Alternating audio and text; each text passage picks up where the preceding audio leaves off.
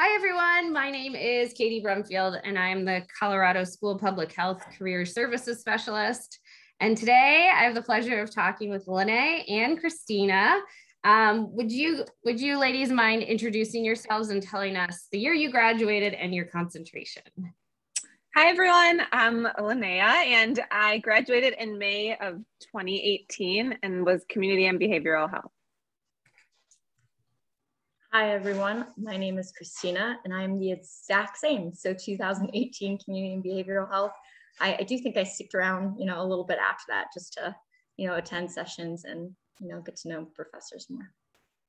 Great. And can you both tell us what is your current job title and where do you work?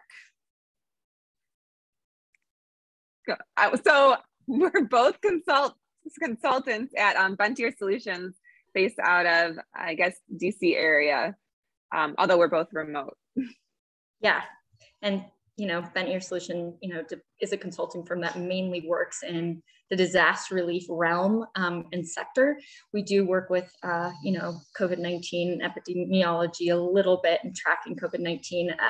We develop strategies based on, consumer needs, creating clearly defined processes to, clarify disorganized operations, offering unbiased opinions for different organizations, and just helping to make the most of, technology investments such as GIS. Oh, nice. It's called Bentier Solutions? Yep. Okay. Sorry, at first I thought I heard something else. No. So you're both consultants, and how long have each of you worked with Bentier?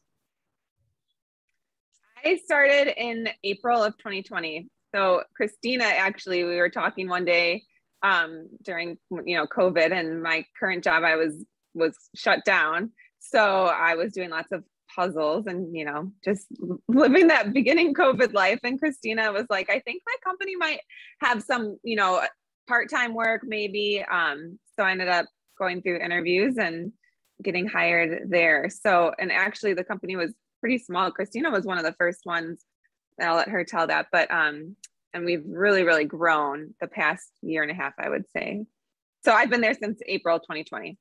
Perfect. Kristina? Yeah, so I've been there since August 2019. Yes, 2019, I believe. And it was a smaller company when I first joined.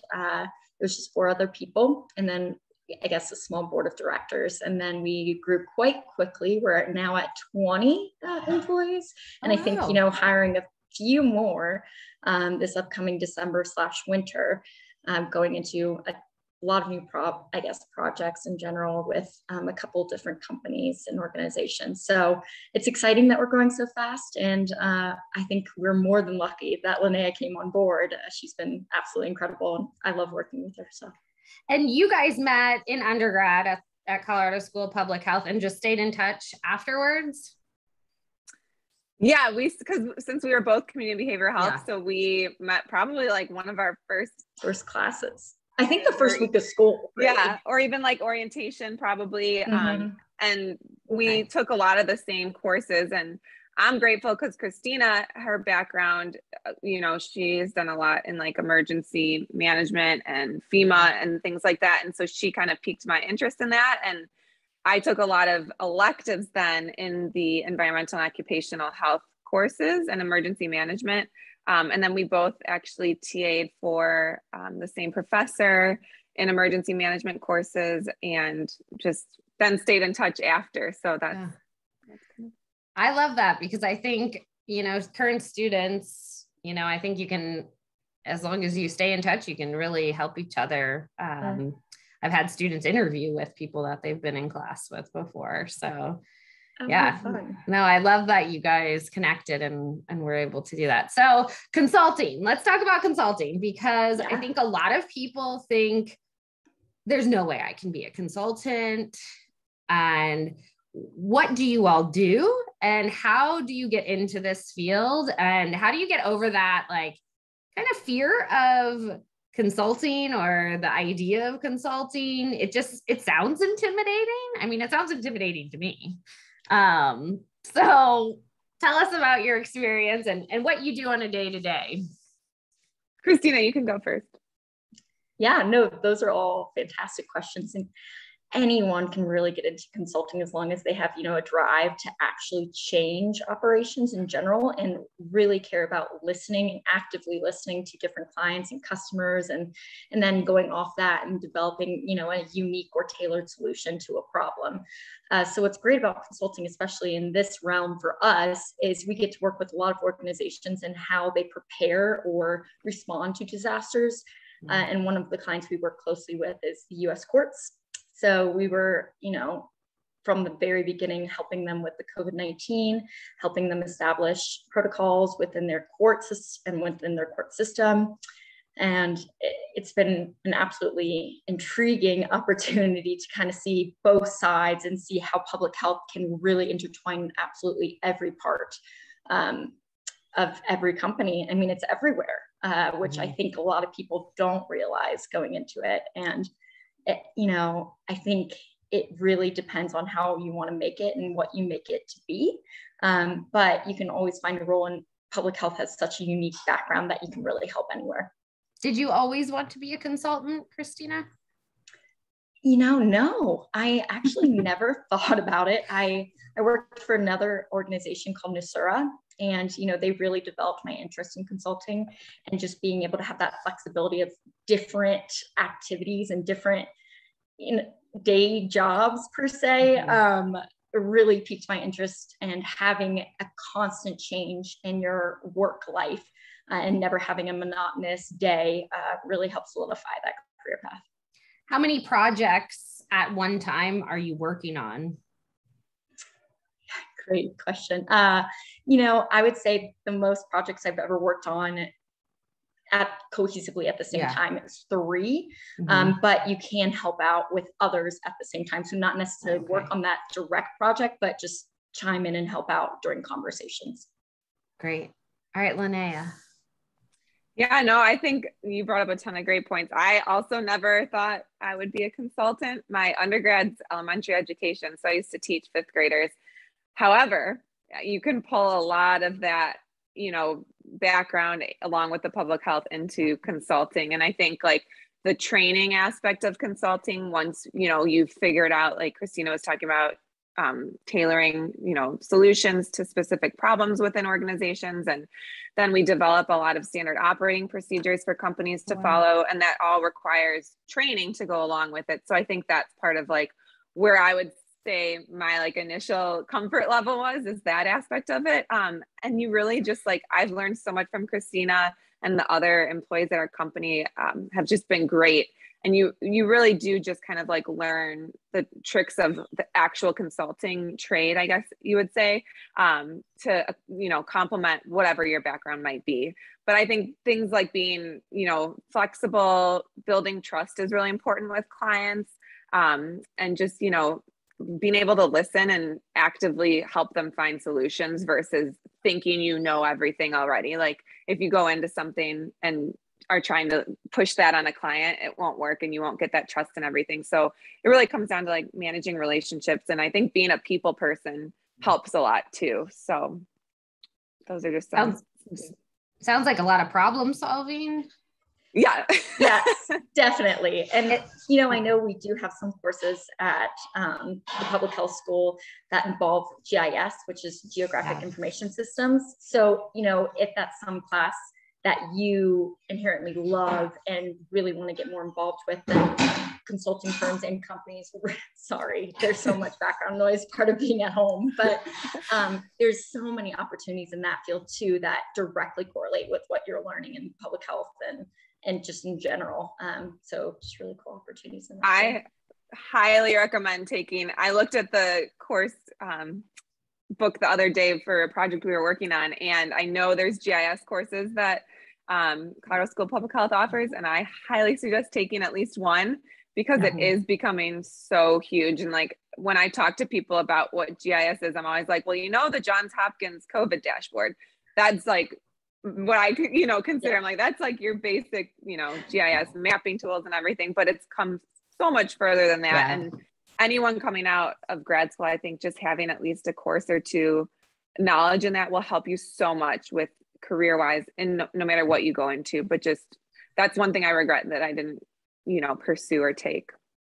What other skills do you think really make a good consultant? So another course comes to mind. I definitely think branching out and trying some technical skills would be great. Yeah. Qualitative analysis and qualitative research, I think is one of the top skills that we do utilize, especially with interviews and just going into different projects and finding out what they actually need versus what they think they may need, which is sometimes different. I do think that is a skill that I really appreciated coming out from Colorado School of Public Health.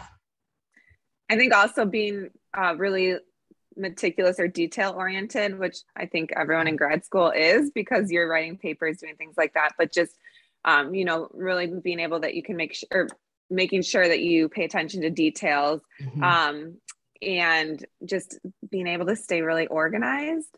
And then effective communication, I think also, whether it's emails, text, phone, because you really don't want things to get like lost in translation, whether it's with a coworker or a client. I think that your communication skills are like very important to have. Yeah, I think being remote, you almost have to over communicate. I noticed that. Like, I might have already told you this, but in case you didn't know, here it is again. What are some challenges you've faced in this career?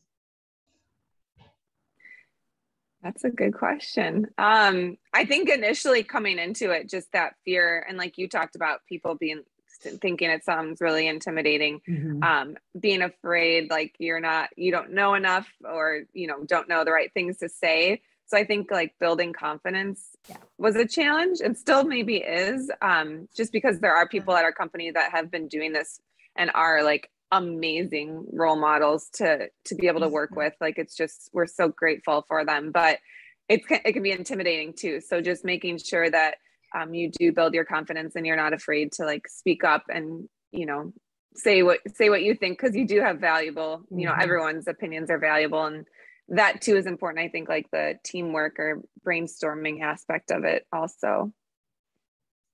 Kristina. Yeah, no, I think you said it exactly right. I think, ensuring that you feel you have that confidence and making sure you believe in yourself going forward, as well as, having an opinion. We're all super passionate, especially going to the Colorado School of Public Health. You obviously care about people, the environment, et cetera. And remaining unbiased for your client is something I think I, in the beginning, especially struggled with, and just making sure, to do what's best for your client rather than what you think in your opinion is best, is something that I thought was a little bit more challenging than expected. Yeah, for sure. What about a success story or something you're really proud of that you have achieved in this role? I kind of think we could potentially have the same success story. That's okay. Linnea, are you thinking about, the operations center with the U.S. courts? Yeah, of course. Yeah. But go ahead, you go for it. No, so we basically helped stand up an operations center for the U.S. court system. And it involves pretty much all the facilities in the U.S. courts and just managing, preparedness and disasters, and making sure that they're aware of different disasters or threats that might be coming in, managing incidents that have occurred or are expected to occur, and doing situational awareness for them and the whole entire court system. That's amazing. How long was that project? It started pretty much right after the Capitol riots in January, is kind of when it got stood up, and is ongoing, and I will be ongoing for ever, hopefully. I mean, long-term wise, I think. So. Wow. And how many people usually work on a project? Oh, great question. I think that varies. It does. Okay. Yeah, I think for some of the technology projects in general, it could be like 8 people sometimes. But I would say for most projects, around 5 seems to be normal at our company, maybe 4. But, there are smaller projects where there's 1 or 2. And, but there's always, help and support if you need it from the rest of the company. So a lot usually of teamwork. Yeah, like you usually have someone managing the project and then at least a consultant and a GIS consultant. As long as it's a project that needs GIS work, you try and balance that. But like Kristina said, people are always kind of bouncing in and out, helping where they are needed too. Yeah, definitely. And sometimes you can switch on and off projects based on need. If there's a certain phase of the project that you're definitely vital for and may give the best skill set for, there's definitely, switching onto that project just for a certain period of time. That could be a possibility as well. I get this a lot from people that working in consulting, but they love like being on a project, finishing it and moving to the next, like that variety of projects. Do you guys like that?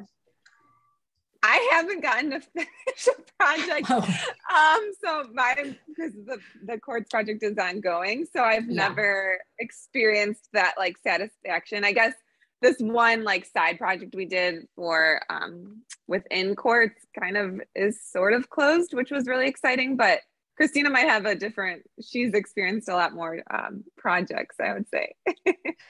And Linnea has definitely, I think, been a part of projects that have closed, but she didn't necessarily do the whole beginning, middle, and end. I think you've been involved a lot of ends. She's just so incredible at helping wrap things up and organize them. Yeah. And then courts, you're just invaluable. So they're just never going to let you go. But as far as, starting and completing projects, that's actually my favorite thing about consulting is just having that variability in like what you do and every single day. And then the excitement of a new project, getting to create it to be your own and organizing it, and then getting to work with just a multitude of different people is really, really fun. I think one of the coolest things too that Kristina would never tell you, but when clients call your boss and request you to come back for a new project, that's like huge, which happened to Kristina, and it's super exciting because they like basically looked for more work because they enjoyed working with her so much and then specifically requested her. So that I think is super awesome too, because it just shows that relationship she had with the client and then also delivered exactly, what they were looking for. So I think that's an awesome part of consulting also, is when you get to that point with a client that really respects you and you respect them back and forth. And the trust. I mean, that's amazing to build that. That's actually one of our core values, I think, at NTR Solutions is trust. I just think that's so important. And Linnea, both of us can call our client whenever. I think Kyle's texted you. Clients have, been pretty open with communication and feel as if, they can tell us things that may or may not be open to others, or they feel comfortable, sharing with the rest of their organization as well.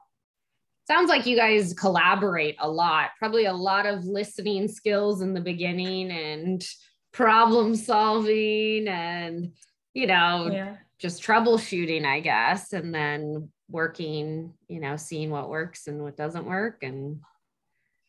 But that's really cool that you get to develop that relationship and collaborate as a team, in your organization and with your clients. That is really cool. And that's cool, Kristina, that they're asking for you again. Thank you. And it's really Kristina, you got to be on site with them for quite a while too, before COVID, right? So I went in, a few times, I think once a week was pretty regular for a little bit prior to COVID. And I mean, they were absolutely wonderful. That's what's, clients can be so open and just so welcoming, and then provide you all the necessary tools you need to succeed, which is kind of just incredible to see.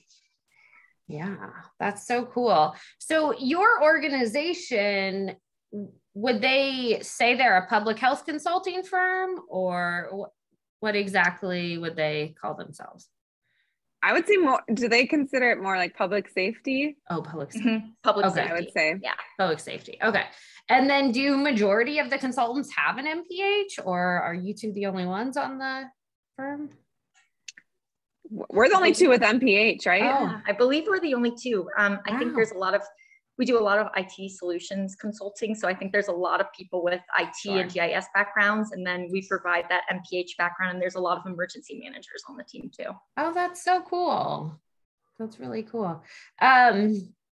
What advice would you have for someone either in getting their master's in public health or interested in pursuing a job in consulting, or a prospective student that doesn't, would love to be a consultant, but doesn't know how to get there?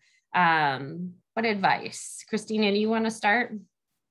Sure. Yeah. I think networking and just making sure you stay connected to those you went to school with and, professors is invaluable. I am ashamed to say I'm pretty bad about it, but I'm actively working on it. And I would say, just branching out, seeing what people are doing, seeing what interests you and then pursuing it, and kind of being a little aggressive about it, not in the sense of rude by any means, but really pursuing what you're passionate about. I would say as far as skill sets, that qualitative analysis and writing is more important than I realized, grammar, etc. And also just reaching out, just see what companies you're interested in. Honestly, instead, there might be a job posting that you enjoy, there might not be, but reaching out to someone at that company and by email and saying, hey, or LinkedIn, saying, hey, I'm super interested in this opportunity, or I'm super interested in this company for these reasons. I think I would add this value to this company. I have these skills and credentials, and hopefully that will get you somewhere. Kristina, before we move on, how did you get the job at Bent Ear? Actually networking. My husband now used to work with someone at the company. So I connected through that, which actually worked out really well. So, networking, kind of. My husband's networking.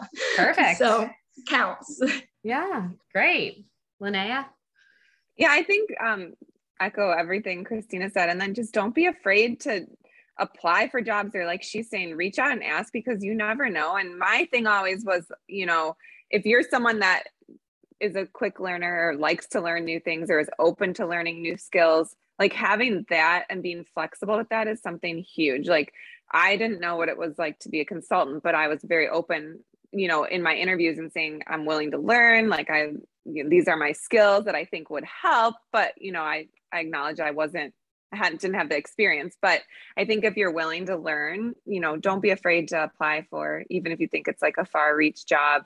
And really just, I think, get involved like in what you are passionate about. Like if it is emergency management, go to conferences, go and network. Cause I know our company, like we go to so many conferences around, that have to do with public safety, emergency management, any of the GIS, all of that. So if you're interested in something like that, just go, put yourself out there, go to those conferences and meet people. And then use your networks at school, from school to, grad school. I think it was hard for both of us when we, especially like going to Chicago, like I had no network here at all. And a lot of the jobs I was finding wanted, this is prior to COVID, obviously. So it wasn't as big. And a lot of them want like your MPH and either like a nursing background or a doctor, something like that. So just don't give up and really, keep looking. And I think networking is huge.